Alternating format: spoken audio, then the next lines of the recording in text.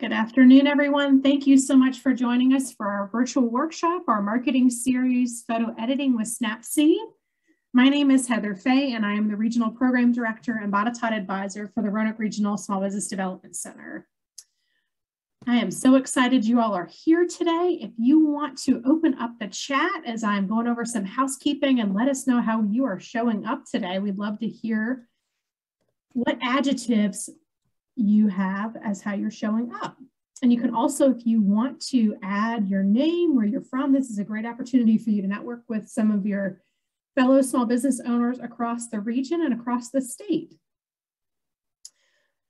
So a couple housekeeping things as we get started. Our virtual workshop today will last 1 hour, and we are recording this workshop and we'll send this out to you. We'll also be recording it for internal purposes. So if you don't mind keeping your microphone muted, that would be terrific. However, if you do have a question, feel free to add that to the chat, or you can raise your hand. At the bottom of your screen, there is a Zoom menu where it shows different emotions, and there is also an opportunity for you to raise your hand, and I will keep my eye out for that. And as I mentioned, feel free to use the chat throughout today's workshop.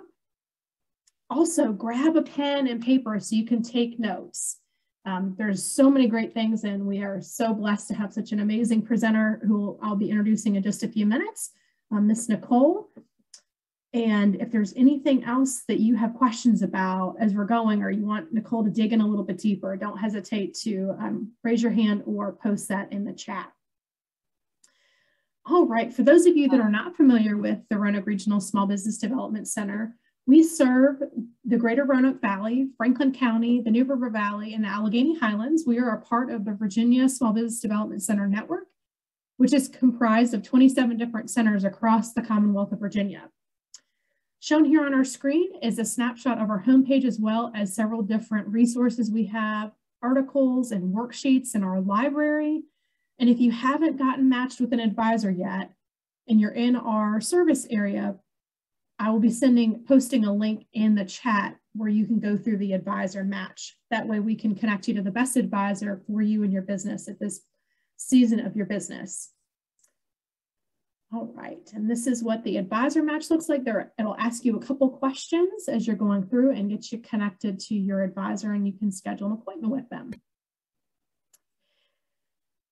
A quick announcement, if there are any foodiepreneurs here, and that is for any type of food industry business, we have our first ever Foodiepreneur Symposium on July 25th at the Vinton War Memorial, and that is hosted by us. It'll be a full day session, and we're excited. I will also post a link to that in our chat as well.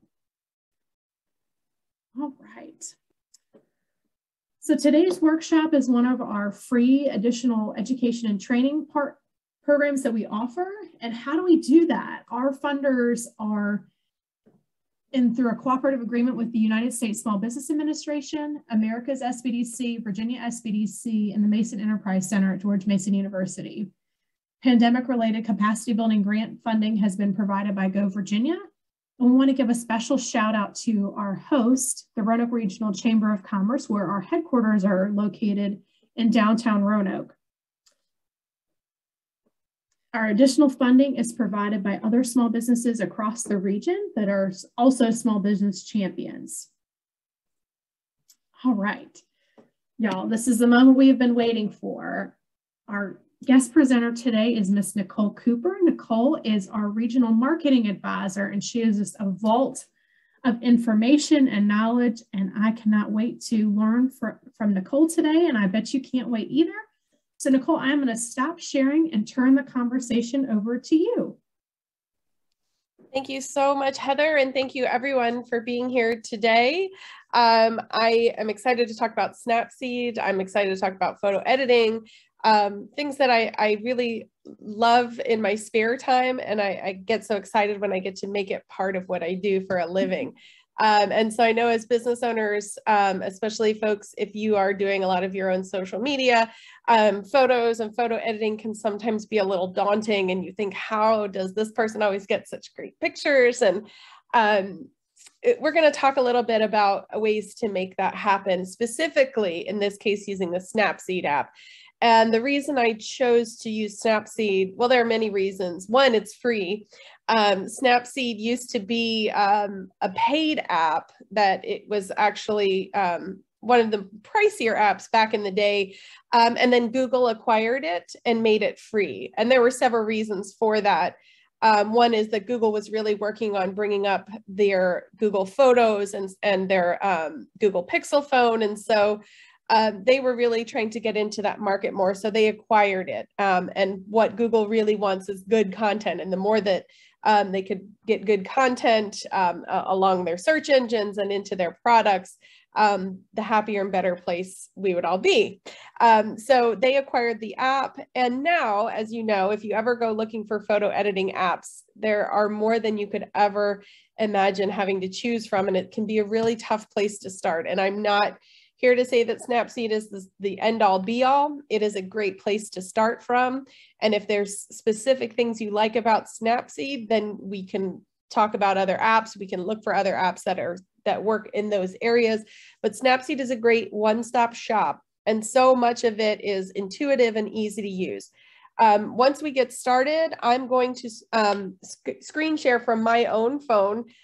So we will go through editing some photos, and I'll use the app with you in real time so you can see what it looks like. Because sometimes we can get a little pedantic as we kind of get through some of the photo editing terminology and some of the ins and outs. But I think sometimes being able to see it and access it in real time can be really beneficial and helpful. And as we're going, if you see me editing or you have a specific question, you can stop me and we can see what would happen if we did X, Y, or Z. So I'll allow that, your feedback to kind of guide me once we get started there. Any questions before we get started? Okay.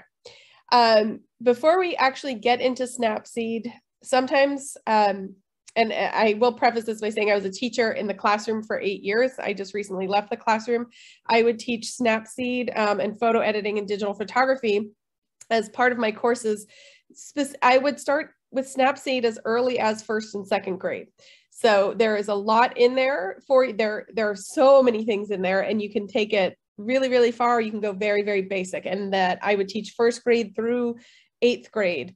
And the kids really loved it. They were very excited. And of course, they would always find things that I didn't know was there and show me ways that they had used it in really exciting ways. So in this case, we're not going to be talking about Snapseed to make highly edited, artsy looking photos. You can do that.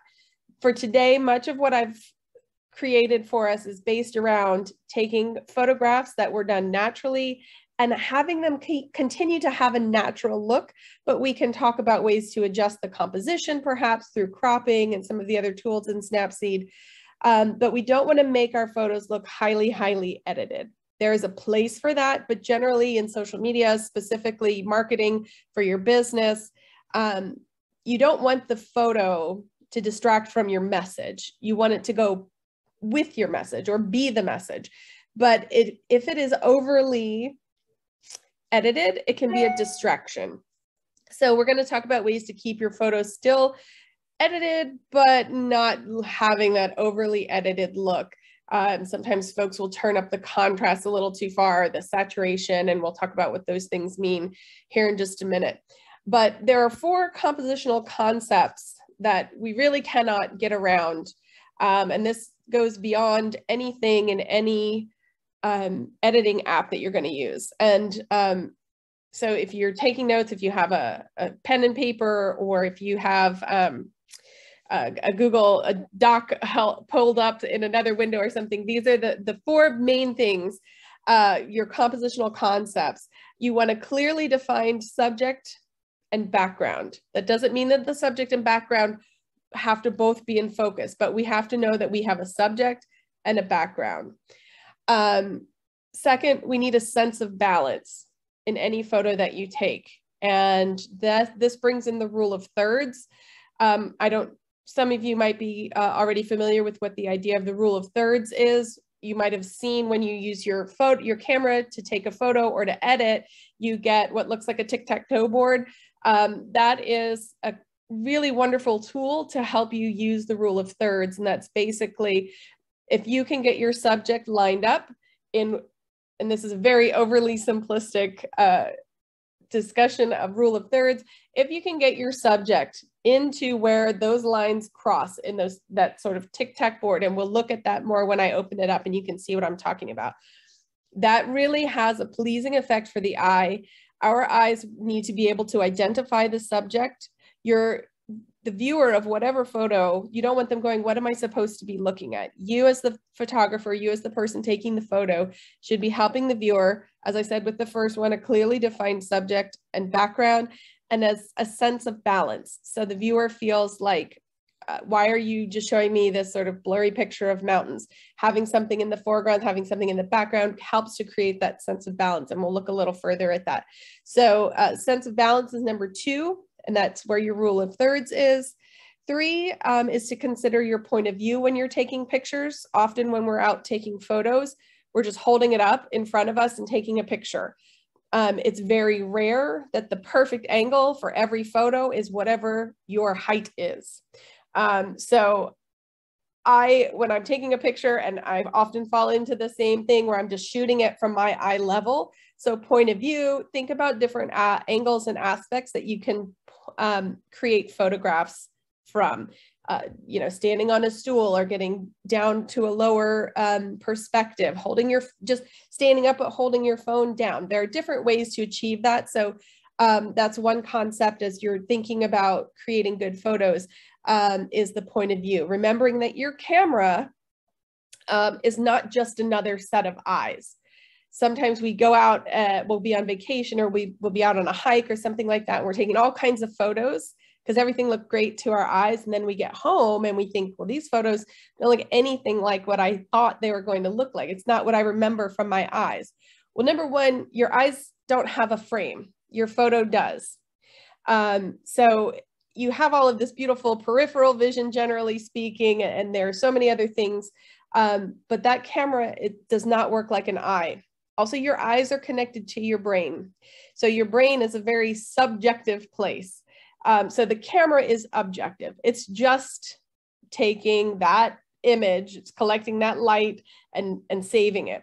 So it is very objective. But the eye, because it's connected to the brain, is very subjective. So taking in point of view when you're taking photographs of whatever it is that you're photographing, will help to create and help you to create more meaningful and engaging images. And then number 4, and the final concept that really cannot be denied, is there has to be a degree of simplicity to your photos. Again, your viewer shouldn't have to be wondering what's happening in this photo. What am I supposed to be looking at? Simple, keep it simple. Don't overthink it. And if you can take some of these concepts and practice and kind of look at photos that you think are like, I like that photo, and then kind of break it down. Why do you like it? And then look for some of those concepts. I think you're going to find that you'll be able to identify why you like that photo once you understand these concepts. And again, this may be something very familiar to some of you, but I wanted to make sure we covered this before we actually got into Snapseed, because Snapseed can fix many things. Composition, point of view, it can help a little bit, but it's not going to do that kind of work for you. So, and if this is something you're particularly interested in, there's so much out there in terms of tutorials on YouTube and that sort of thing, but also I am available through the SBDC. You can book time with me. My time is free. So if there's a specific app or a specific concept that you ever want to talk about, or maybe learn a little bit more about, please reach out, and I would love to be able to talk about that with you. So it's about 2:15. I would love us to get started digging in, unless there are any questions so far. If not, I will go ahead and I will start screen sharing. So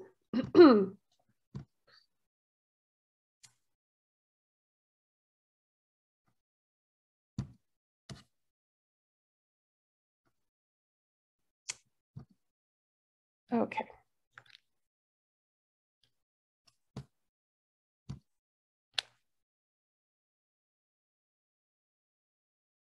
Okay. Heather, can you see my phone screen? Yes. Okay. So I'm going to open up Snapseed. So when you open Snapseed, this will be, or should be, the first screen that you see. Snapseed is not available for your desktop or laptop computer. It is available for mobile devices. And as I said, since it's a Google product, it is absolutely available in Android as well as in iOS. And you are welcome, as I'm going through this, to open up Snapseed on your device and kind of look at some of the things that I'm talking about. Clearly, you won't have access to my photos, but you can pull up a photo and kind of go along with me from as we go through this. So first thing, tap anywhere to open a photo, and it should pull up from the bottom. So what you'll see is it's given me some previews of some of the most recent photos. I was out at a golf course last night where you can also feed the goats. So I love going to feed the goats more than I like playing golf. But so the goats are recent. But I have a folder that I'm going to go to here in a minute. One thing I do want to point out is your options: open from device, camera, and open latest image. Generally, you do not want to shoot photographs using the Snapseed app or any app. I always suggest you use your phone or whatever device that you're on, use that camera roll rather than shooting directly from Snapseed. Apps crash. Also, sometimes when you're shooting in them, it can sort of be proprietary and kind of hard to export, just depending on the app. So it's just not a good idea to use the app to shoot photography through. So just use your regular camera roll. Excuse me. In this case, I'm going to choose open from device. Up at the top, you see it says photos and albums. I have created an album for today, our Snapseed course. And then I just have loaded in a bunch of photos that I thought we could go through and look at different ways to edit. And I'm going to talk to you not about every option. That would be a series of courses in the in understanding Snapseed, but I'm going to go through some of the main ones, the big ones, the ones that I think you're going to find are the most useful for you. So the first thing that I like to do once I've chosen a photograph is, so let me start with, okay, I recently took a cruise. So I'm going to open this photo from my cruise. The first thing that I like to do when I'm opening a photo to edit and is to use the crop tool. So I'll show you how to get to that crop tool. But first I want to talk about at the bottom, you're going to see some presets already there. So this is kind of your quick hit. And sometimes I'll go through and see what it'll do to my photo. Depending on what it is, how do I like the shadows? Sometimes, so here I've clicked pop and you can see I was shooting this through plexiglass. So when I go back to current, you don't see it so much, but when I click pop in the upper left-hand corner, you can see a reflection on the plexiglass. So those are just some little things to look out for when you're looking to edit. The accentuate tool can really cause some really deep saturation. So sometimes I'll just look and see what's there, but generally I'm going to avoid the presets. Not that there's anything wrong with them, but once you're familiar with this app, you're going to want to know what to do really, really quickly. You're going to know what you want to do. So because when you start to edit, it can affect literally every corner of the photo. The first thing I like to do is go to crop. So that's under your tools section. Along that top line, you'll see the option to crop the photo. And from here, you can choose however you want to crop it. Now you can see those lines came up that I was talking about to determine the rule of thirds. So in this case, I can, and the rule of thirds is not a hard and fast rule, but if I wanted to sort of line things up along those crosshairs, in this case, I'm using that center one. So this one is a little bit different. So I might choose to crop out the top because it was a bit of a visual distraction. The other option you have that's similar to the crop is the perspective tool. So if you go into perspective, this is really where you can tilt your photos, move them left and right, up and down. So when I go in here, I can start to tilt it, and that'll shave a little bit off the top because of the way that I used it. In the upper right-hand corner, you can see what looks like a square with a line through it. If I hold that button down, that's a forced touch. That will show me what the photo looked like, if I can get it to work, or I can just hold it and get an idea of what the photo looked like before I edited it and when I did not, before and after. Yep. So there it is. It's a forced touch. And I can see, and then if I can just click the X if I don't want to use that. But in this case, I'm going to go in, I'm going to just, if I do the up and down perspective, you can also see, and if you do too much of that, it can cause some strange over exaggerations, and you want to be really careful. But for me, I'm looking at the top of the screen. I'm trying to make sure that it's pretty equidistant. So then I'm going to click the X, and that will save it. Not save it. It just, sorry, by clicking that check mark, it accepts the edit. If I wanted to not accept it, I could X out. And then now what you see at the top, there's a square with an arrow over it. If I click that, that allows me to undo any edits. I can view any edits that I've done. And if you see down in the corner, it'll show me where I cropped it, the perspective option that I took, and the original. So I can go through and see all of the changes I've made so far. And if there was anything I wanted to get rid of at any point, I could click on it again, and I could click the little trash can to get rid of that specific edit if I didn't want it anymore, if I changed my mind, or if I wanted to go back and I could use, you can see those little bars to show that I could adjust it. So if I wanted to crop it some more. Using the crop tool, there are presets already at the bottom there as well. If you wanted to see what they look like, the big one is the square, because that's the main way we use it, the main way we use Instagram. But I'm gonna leave this just as it is. Not that it's perfect, but let's just go from there. We're not here to perfect the picture so much as to understand Snapseed. So I'm gonna click that back arrow. And now we're gonna get into some of the more interesting parts. Oh boy, that's bothering me. Let me see if I can change this perspective just a little. I think that's going to be under rotate. So rotate will allow me to move it just slightly. Or if you have a picture, let's say you took a picture and the words are backwards and you want them reading forward, you can use the rotate under the rotate option.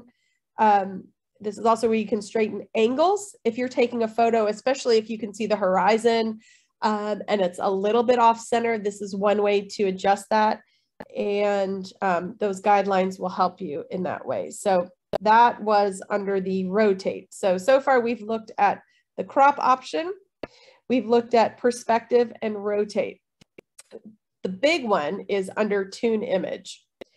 So once you go into tune image, if you force touch or hold this or touch the screen, you will see that a whole menu comes up. And the first thing that I generally go to, and this is just me, is ambiance. The reason I like ambiance, it adjusts saturation and contrast at the same time. You can individually adjust the contrast and saturation, and we'll look at what that does. But ambiance is, for me, one of my first stops. And then by moving your finger left and right, you can see how it changes the photo and see how it changes the color, the contrast, the saturation. Again, you really don't want to go too hard. No matter how you're editing, generally keep an eye on the number at the top. So right now the ambiance is +25.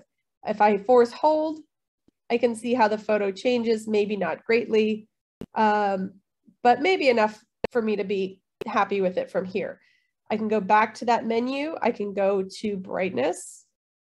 Now this adjusts everything on the photo that you're editing. I'm going to show you some ways to affect specific areas.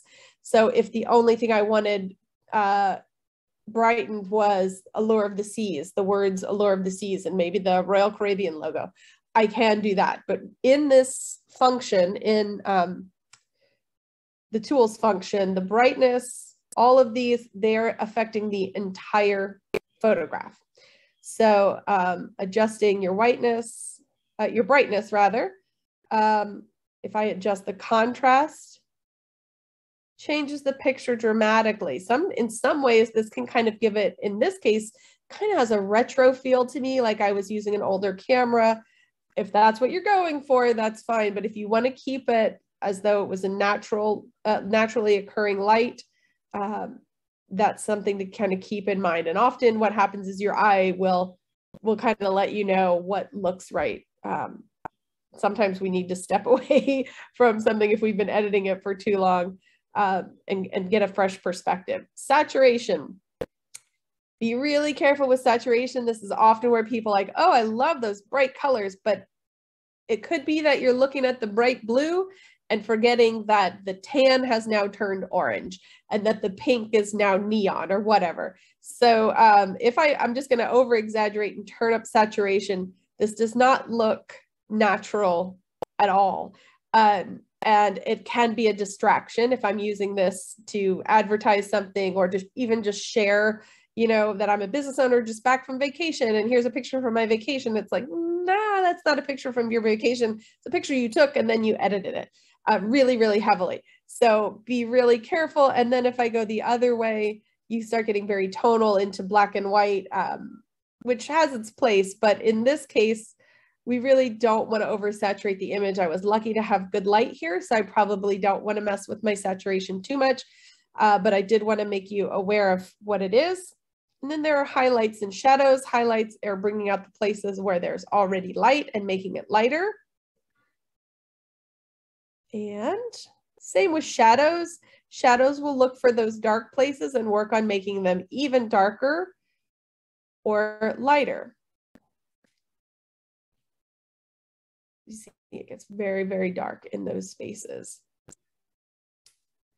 And then the warmth, again, be really careful. You can give it, this gives it almost a very tinted look, and now it's very cool when I go the other way. So this sort of affects your white balance in some way. So sometimes one thing you can do is look for something that's white in the photograph if you're looking for that kind of balance, and making sure that it looks still it holds its integrity in terms of how much warmth you're adding, or how much coolness you're adding. So those are the basic functions you're going to use. And again, if you look at the bottom, there's a preset there. It looks like a little magic wand. That is an auto. I don't know of a time that auto has ever corrected to a picture that I was absolutely happy with. You can try it and see from time to time, but generally not going to be the best at creating what the image that you want to create, but you can give it a try. Sometimes it'll work. Especially I'm not, if you have portraits, faces, I'm not really happy with the way that it affects faces. So once you have the photo to a point that you're happy with, you can click the X. Again, nothing is undoable. We can repair, go back, or change anything at any point. Another tool I wanted to show you is the details tool. Under details, there are two options. There's structure and sharpening. Generally, I don't mess with sharpening. That is going to come up more if you're looking at something you're going to print. But let's play with structure a little bit and see how it creates some real hard definition, which can be fine if you're looking for something to pull out some of the details, or if you want to soften it, you can take it the other way. So specifically looking at that umbrella in the middle of the picture, there's a walkway, there's a person walking up. If I go really, really hard to structure, you can actually begin to see some of the planks of wood and some of the details in it. If I go hard the other way and I pull structure back, it becomes much, much softer. And you lose some of those details, but now we see the person more that's walking. So losing that detail might make other details pop. So just keeping an eye on structure, which is under the details tool. That's really great. In nature photography, I love to see when people will use structure sometimes to pull out reflections in the water, ripples in the sand. It can be really lovely in nature photography. Excuse me, and even some in some food photography. But again, you don't want to overdo it and make it a distraction. So I'm going to leave the structure here, go back into tools and show you a few other items, and then we'll switch to a different photo so I can show you how to edit a different style photo. We're not going to go over curves, white balance. I encourage you to play with the app some and see what that looks like. I'm not going to go into expand. I will go into selective, but I'm going to use a different photo for that. I will try to talk to you a little bit about the brush tool. We won't go into healing. If you've ever been in the dark room and you've done like dodging and burning and some of those kind of editing techniques, check out the healing tool, or I'm sorry, that's the brush tool. The healing tool I'm going to try and get to. The brush tool will be your dodge and burn. So if you have any interest or knowledge in that area, check out the brush tool. We won't get into HDR escape. I might show you some glamour glow. We're going to avoid some of the more artsy things, the vintage, grainy, retrolux. I will show you the black and white. I'm going to show you portrait, a little bit of lens blur and vignette. And then I want to definitely make sure I take time to show you text. Because if you are creating something for your business and you want to put text on a photo that you've created and you're just one-stop shop, you don't want to have to also open Canva. You don't want to have to open another app. Snapseed does have some options for you there. So in this case, though, I do want to show you vignette. So vignette brings in a shadow all around the outside of the photograph. This is why I was saying I'd like to crop first, because the vignette, if I'm using vignette and I create a photo that I like, and then I decide I want to crop something, I may be cropping off a corner, and now I've affected the vignette, the effects of the vignette. Now I have one corner that's bright and another corner that's dark, which may be fine, but it can be problematic. And then you have to go back and remove that vignette layer and try it again. So with the vignette, there you have two ways that you can affect the photo in vignette. You can affect the inner brightness and the outer brightness.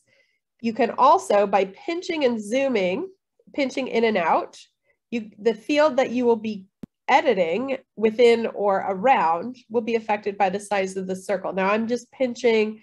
You can also go down to that bottom. I'm sorry. There is, you can move it around. And if we were in lens blur, which sort of does the same thing, you have vignette on here, but you can, there's a way to edit within these circles to make them the transition. Here we go, transition, to make it shallower or larger. But in this case, we're working specifically, sorry for that little side note, the vignette specifically. So I can make the vignette larger or smaller by pinching and zooming in and out. So I can make it's preset to 50%. If I want more, or if I want less, I would actually bring up the brightness, I can. So what I'll usually do is leave a little bit of vignette, and then I will come into the inner brightness and lift that up and see how it affects my photo. I can do the forced hold, see the difference, and I may keep it, I may not. I don't have to put the vignette in the center. Again, this is a great way to affect where your viewer's eye is going, getting control of that photo so that you are giving them that clearly defined subject and background. So if the goal was for me to bring your eye to this tent here in the middle. I can help do that with the vignette option. It really helps guide the viewer's eyes. Again, don't overdo it. As tempting as it can be, it can look cool, especially if you're the one working on it and you've been looking at it for a long time and you've seen it go through all of its iterations. You think that looks really cool. Well, you can save a copy of it, and we'll talk about how to save here in just a minute. But so maybe I'm happy with that. So if that's all I want to do with this photo, if I say that I'm happy with it, because I want to make sure that I have time to show you another kind of photo. Now, if I want to save it, I'm going to click on the export option. This is really important. Do not save using just the save option. Save a copy. What happens when I click save is it says, would you like Snapseed to modify this photo? So it's going to take the actual photo from my camera roll and permanently change it. I don't want that. I want to keep that original copy. I may decide I want to do something else with it. I may want to do a side-by-side, whatever it is. So I'm going to click don't allow. So really get in the habit of clicking save a copy. So now it has saved a copy to my camera roll. Again, it's still editable. I can pull up all of my edits. If I wanted to get rid of my details where I sharpened it a little bit, I can do that and get rid of it. If I want to look at where we started, that's where we started.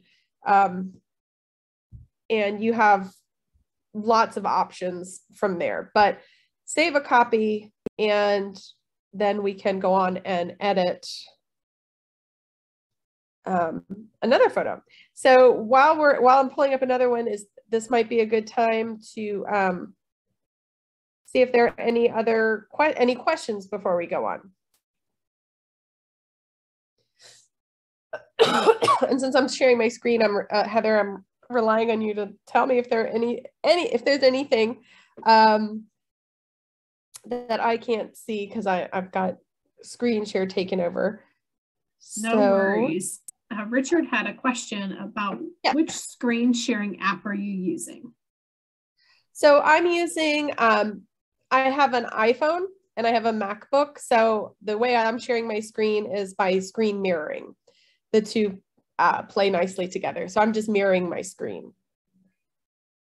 Awesome. Thank you.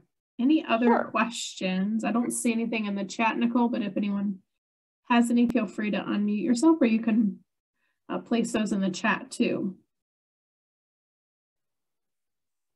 So I'm going to pull up a selfie. I'm going to use myself just because I didn't think it was nice to use somebody else's photo to do some weird stuff with.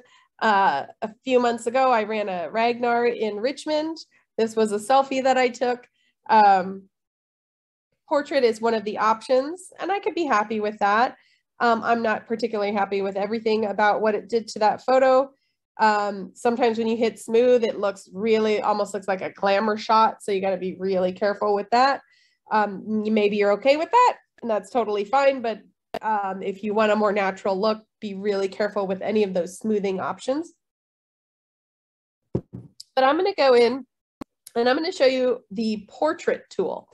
So portrait is next to head pose. There's some weird things that you can do in head pose. I won't get into it today, but you can add smiles to people's faces. You can add frowns. You can tilt their head. It's kind of creepy. So I'm going to go into portrait. Portrait has a bunch of presets. It has, if you look at the bottom, spotlights, eyes, combo, that sort of thing. Usually I will go through here and see if I can find something that I specifically like. You can go through and adjust, like sort of like we just did, going through each individual tool. And you can see, like, then it starts to get like, whoa, why do our eyes look so crazy, like glow in the dark? So be really, really careful. Use these tools sparingly. This tool in this app will specifically look for faces. Sometimes if you have a lot of faces or a partially obscured face, it will tell you it can't find it. And then in that case, I would either say we can use the select tool, which I'm going to show you next. I'm not going to save anything in here, but you can see there you have options. Again, just play with it. But people will ask about portraits, how to make selfies or pictures of folks look a little bit better, ways to sort of clean it up. So let me show you the select tool. Select tool is really, really powerful. So let's say I wanted to darken up, there's a shadow from my hat under my eyes. I can tap somewhere on my screen and bring up my select tool. So it says, it starts with there's a B there, but there is, if you drag up and down, you can see I can also adjust the contrast, the saturation, and the structure, things that we've already looked at in the other toolbox, the other part of the toolbox. So if I pinch, like zoom in on this, you can see anywhere it's red is the area that I'm going to be working with. So if I just wanted to work in this area, if I just wanted to lighten up this area, if I click brightness, then click left and right, I can start to brighten up that area. Again, I can force hold the screen to see what it looks like before and after. I think, okay, that looks a little bit better. Maybe I want to expand out. I can zoom out and brighten up that whole area. I can adjust the contrast. I can adjust the saturation. Again, you need to be sparing. And then structure if I want to. Let's say I wanted to make my medal, my Ragnar medal. I can click the plus sign at the bottom and add another drop point, another anchor, and begin to edit this section. Make it brighter. Affect its contrast. And to that, I can drop another anchor here and begin to affect this area in the back. So you can, if you have something and you've done some adjustments, let's say if I went back to this anchor here by my face and I moved it up, but I also wanted to, all of those adjustments that I made to brightness, saturation, contrast, structure, I didn't want to have to redo them all. One thing I can do is tap it, click copy, click somewhere else, boop, and paste, and it will take the same settings that I had in the one that I copied from and apply it to that area. So that is an option there. So this can be really powerful in terms of, let's say I really wanted to bring out the saturation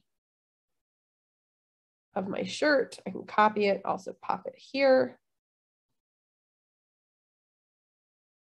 And I start to affect my photo. Again, I can, whoop, I moved it, force hold to see what it looks like before and after, however you like it. And I'm not saying that this is a photo that I'm absolutely happy with, but let's just move on from here. This is where you can bring in some vignette again. Bring in some inner brightness. Drop that outer brightness. However you like. So those are some editing options on faces and photographs. I did want to show you text. I know we're coming down to the last 15 minutes. So the text options in Snapseed are not the most comprehensive. You don't have a slew of options. There are other apps that I love to use when I'm adding text. Of course, Canva, I love Canva. There's one called WordSplash that I really love because I like the ease and the options. So sometimes if I'm in Snapseed and I'm just like, I want to get everything done while I'm here, I will use some of the presets in Snapseed for text. So double tap here to change. So I'm going to say, Happy Monday. Click OK. Now, by dragging around the screen, I can move it to where I like. I can pinch and zoom to make it bigger and smaller. Down at the bottom, there's a picture of a palette, painter's palette. I can play with some of the colors that are down there. If I go all the way to here, oh, there's the invert option, which I don't want to use here.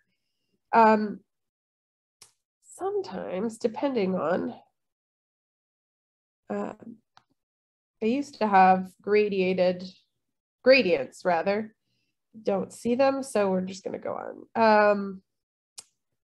Let's find a color that I think reads okay. Just going to go from here, and then we're going to, you see a bunch of sort of what looks like cards down at the bottom, there are presets. And all I'm doing is pinching and zooming and dragging around my page and taking a look at what's there. Now, I can't move these things around. I can go back up, double click, and maybe I want to drop Monday to the bottom. So I have a little bit of artistic control in those ways, but again, Snapseed is really best for photo editing. This is not the most comprehensive in terms of when you want to add text, but you do have some options. And again, if you're just looking to get something done, really, you're trying to get something done, you're like, let me go ahead and add the text. You can go ahead and do that. Now, another thing that Snapseed is really great for, if you do like to take photographs, you have a bigger camera that you like to use, Snapseed, or using Snapseed and your phone, your digital photography on your phone or your tablet can be your go-to. Like, let me get some shots and see if it's worth getting out the camera, see if it's worth setting up the tripod, trying to see, do I need to go in farther on this subject? Are there telephone poles in the background or trees that are going to distract? And it will give you a good starting point. But so much already can be done, even within Snapseed. The best camera, they say, is the camera that's in your hands. So whatever you have, you can use and absolutely make the best of. Let me see if there's anything else specific. All right, so I think Sarah's here. I'm going to use her photo. I took some of Sarah's wonderful product with me on my cruise. So Sarah has beehives, and from those hives, she makes some lotions and some other wonderful things, and I loved it. So one thing on this photo that I might do is use my selective tool to really bring up the name of her business. Don't want to oversaturate that. And then I might even want to add some vignette. Don't want the outer brightness to be too crazy. Bring up the inner brightness a little bit. And you can kind of see that I'm not really square on the horizon. You can kind of see where, yeah.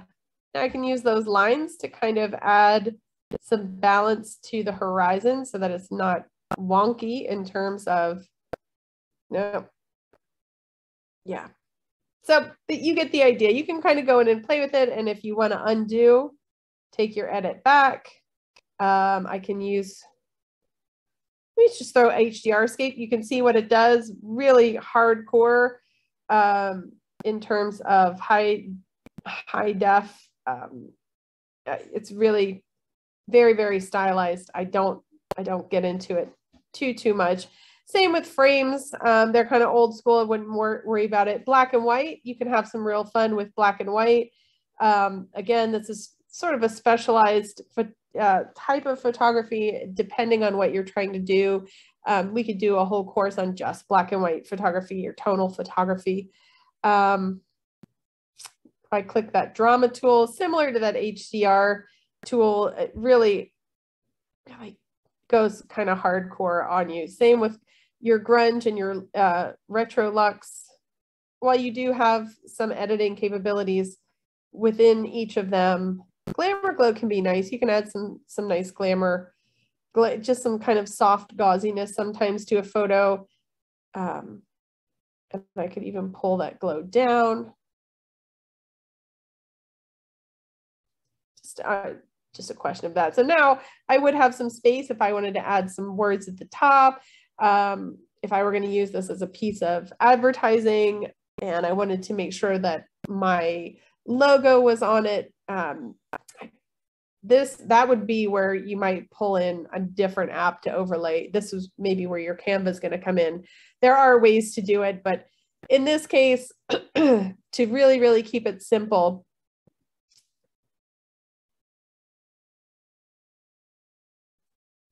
yeah, this is ambiance. Oh, look at that.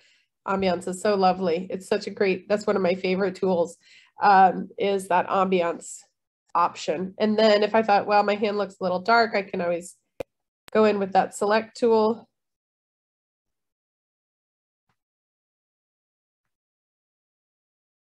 And brighten it up some.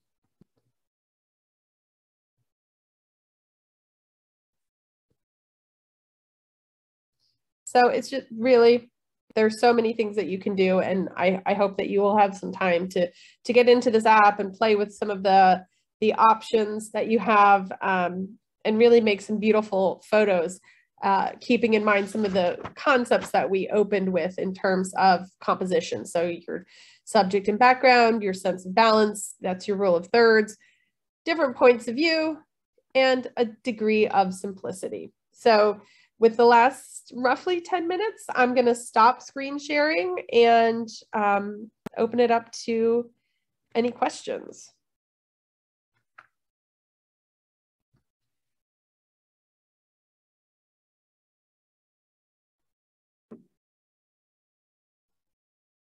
Nicole, the only thing that I see, if you'll just confirm the two resources you mentioned, Canva was the other one, WordSplash?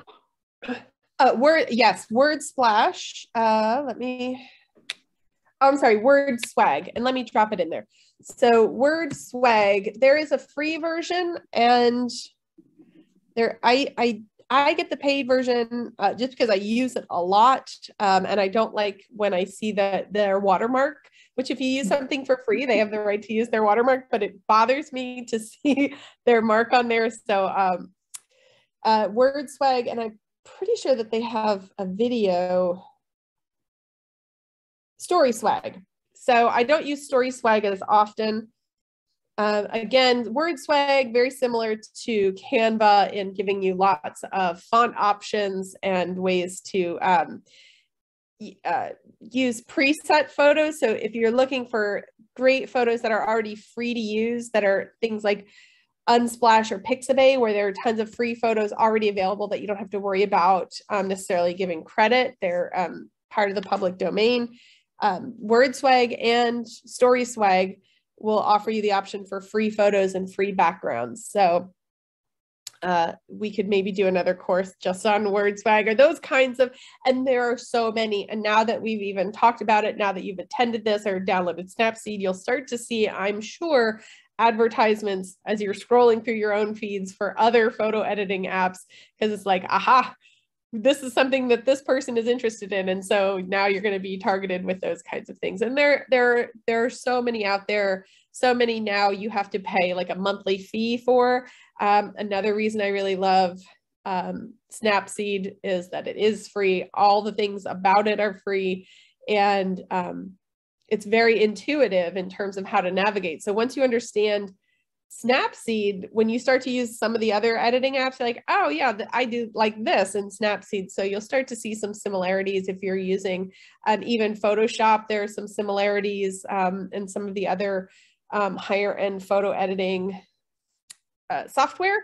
You'll see a lot of those things already available in Snapseed. So for some folks, it's sort of the gateway to photo editing, where they're like, I didn't know that I could do these things or that I would enjoy it. It's a great place to start. As I said, it's free, it's easy to use across pretty much all platforms.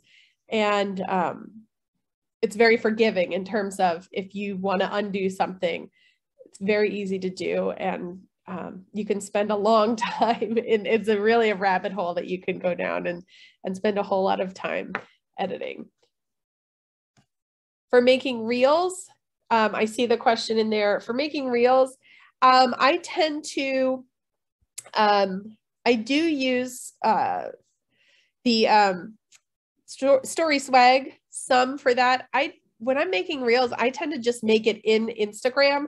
And when I make a TikTok, I tend to make it in TikTok only because it seems like they are happier with you when you make it that way, and how they reward you in the algorithm. So when it comes to reels, I've just been using reels. When it comes to TikToks, I've been just using TikTok. And of course you can make the video yourself and then pull that video in to whatever. If you're making a reel and you're pulling it in, you've got the raw video, you can pull it into your Instagram and you can pull that same video into your TikTok. But there's not one that I specifically always go to the way that I go to Snapseed for photo editing. How do we know it makes it? We just keep throwing things at the algorithm and see what it likes, see what it wants to nibble on, and see what it rejects. So yeah, they keep it that way because, well, they don't want to give you the secret recipe and they don't want anybody to have it. So they keep changing it. So we keep chasing the dragon.